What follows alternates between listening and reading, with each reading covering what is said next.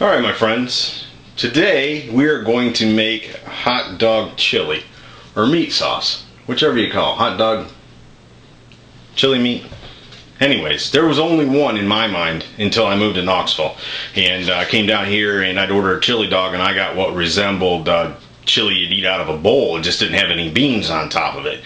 So there again, I love chili dogs. So everywhere I go, if they say chili dogs on the menu, I gotta try them. Born and raised on Tony Packo's, of course, the original one. Going there with my grandfather and eat them when I was young. So being Hungarian, that was right over in the neighborhood, and we were there quite often. So anyways, I grew up on chili dogs, loved them, and like I said, I got down here and they were hard to find. I have found a few that use meat sauce, but like I said, more often than not, they've got what resembles red chili on them and just doesn't have beans in it. So today, what I'm going to do is show you how to make the real chili sauce, meat sauce for chili. There's another use for it. We'll make some chili mac on another show with it, but actually today we're just going to make it up, and you can use it for either hot dogs or chili mac. But today we're making it for the Mustang Parade, or a picnic that's tomorrow, and we're going to have some hamburgers and hot dogs, and we're going to have some chili on it. So this is what we're going to need. We're going to need the crock pot.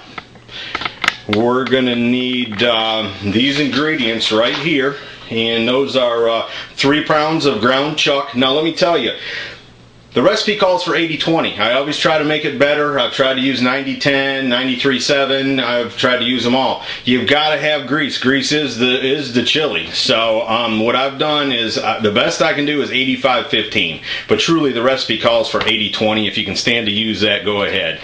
Use 85-15 and we'll just put a little more olive oil in it. But anyways, we're going to need 1.5 teaspoons of ground cumin. We're going to need 1 teaspoon of ground red pepper, 1 teaspoon of paprika, 1/2 teaspoon of white pepper. That's white pepper. It's a little hard to find, but it's out there. 3 diced garlic cloves. Now that's 3 of the pieces of the bulb. I like garlic, so we've put more than that in it.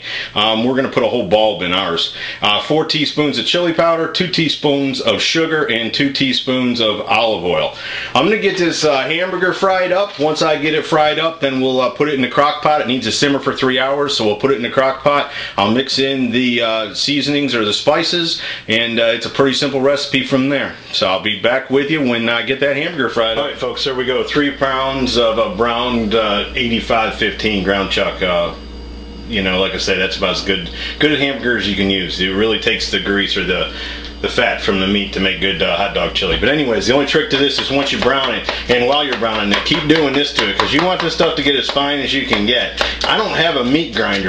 When you're done cooking this, you can actually run it through a meat grinder, and it works a little better for hot dog sauce because it makes it real fine. I do have a food processor, but I don't know that I'm ready to try that yet. I think I'll try that when it's only going to be me trying it, because I'm afraid I'll turn it to liquid, and I don't want to do that. I don't want that kind of hot dog sauce. But anyhow, let's go ahead and get these ingredients added and get this stuff going.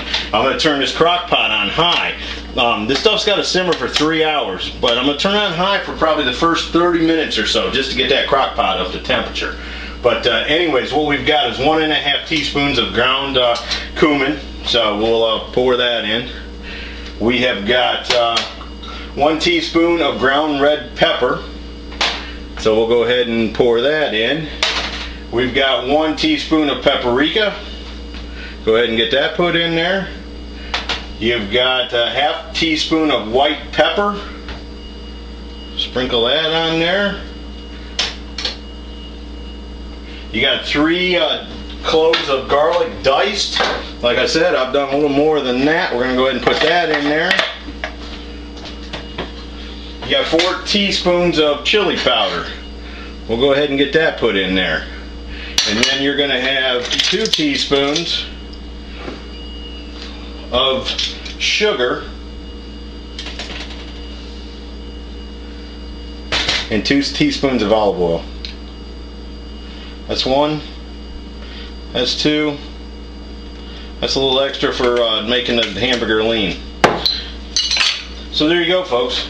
We'll keep checking on it, but really just now all this is about mixing all this in, letting it simmer for 3 hours. Like I said, I started out on high on the crock pot. This is kind of cheating. You can do it on the stove if you don't have a crock pot, but this way I don't have to keep up on it. I can go out and wash the car while this is cooking, and I really like that that added benefit. So we'll start it out on high, let it sit that way for 30-45 minutes, and then we'll crank it back down to low, let it simmer for 3 hours, and voila, we'll have hot dog sauce. Get it going, we'll check back in on it, and then we'll, of course, we'll be around at the end to see if it turns out or not. Alright, let's see how this is coming along. Folks, I'll tell you what, I wish there was smell-o-vision, because you walk in the house and holy smokes, it smells good. That's starting to look like hot dog sauce. You can see the grease in there that's making the actual liquid, I guess, to this, but if you can handle it, 80-20 is definitely the way to go, but we're trying to make it a little healthy around here. I got a comment this morning about my portion sizes. Hey, when it's time to eat, it's time to eat, you know. I mean, I don't have time to eat 6 or 7 times a day like this. So, anyways, stir, chop, that's all you want to be doing right now for the next 3 hours. Always a good thing to remember to note what time you start cooking it so you know when your 3 hours is up. But I'm figuring this has probably been 30-45 minutes, so that's all we do. Do that about every 45 minutes or so. Well, there you go. It's been 3 hours. It's done. Cook you up some hot dogs. Make you a chili dog. That is gonna be, folks. I just couldn't send you away without showing you how I make a chili dog. I start out with a frying pan and put some little non-stick in there. Bring it up to temperature. I got it set on medium. I got some brats here, some all beef brats, so they'll be real good. It's just a little trick. It makes it real nice. Let me just show you. It's going to take a minute for this pan to get hot, but let me just show you the process I use. Like I said, I put that non-stick in there. I put it on medium, and then as it starts coming up to temperature, I just roll the hot dog back and forth.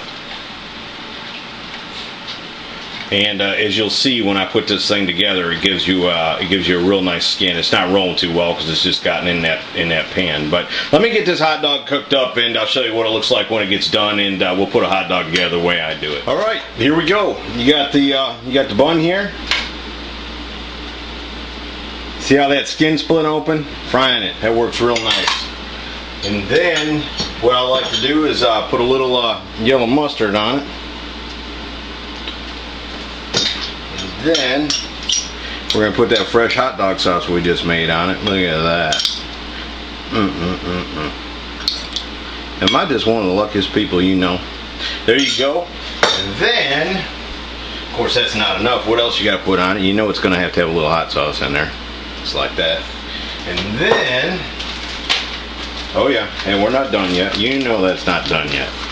Oh, look at that, would you? Sprinkle a little cheese on there. Put that on there like that. You think that's done? That's not done. What'd I tell you? I like sour cream. Put a little of that on there. Oops, got away from me. Alright, you get the point. Put your little dab right there. Put one right there. Look at that. Let me tell you what the candle on the cake is.